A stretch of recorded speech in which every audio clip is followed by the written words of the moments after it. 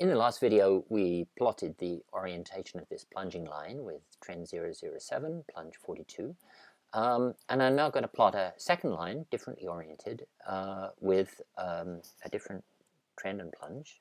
Let's say we'll do 100 degrees and a steeper plunge of 63. So it's plunging steeply towards the east. And we are going to measure the angle between these two lines in 3D space. So the first thing is we need to plot the orientation of this second line.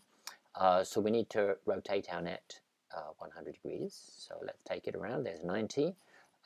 There's 100. If you ever find your net is snapping to a position you don't want it to, you can go back into that view ribbon and turn the guides off temporarily. But we can just leave them on at the moment. So here we are at 100 degrees. And then I'm going to get hold of my marker and I'm going to count 63 degrees in from the edge, 10, 20, 30, 40, 50, 60, 2, 3 degrees, so just about there.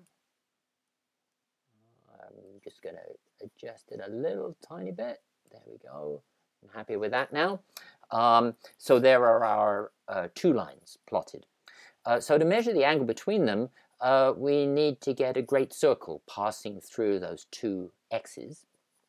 So I'm going to turn my net around and I'm going to keep going until I get the two of them on the same great circle.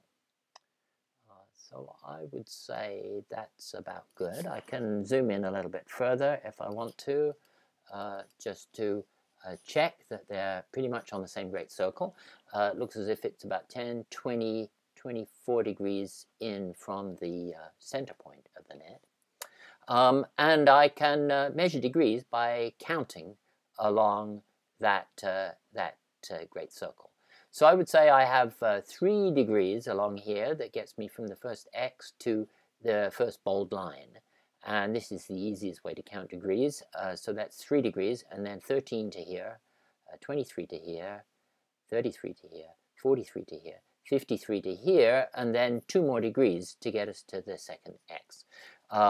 So the angle between these two lines in 3D space is 55 degrees. And I'm going to enter that in here in a text box, 55 degrees. So there you have the angle between two plunging lines.